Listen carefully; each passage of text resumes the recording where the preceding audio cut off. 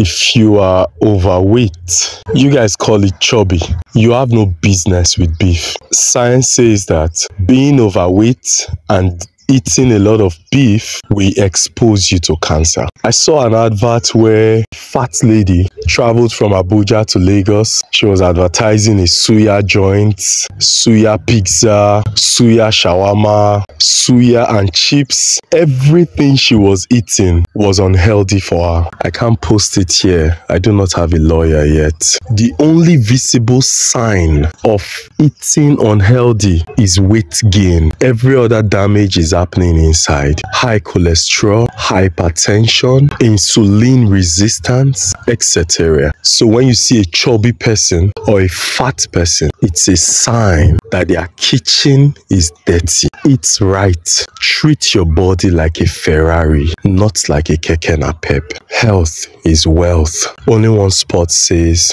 don't just exist, live before you live.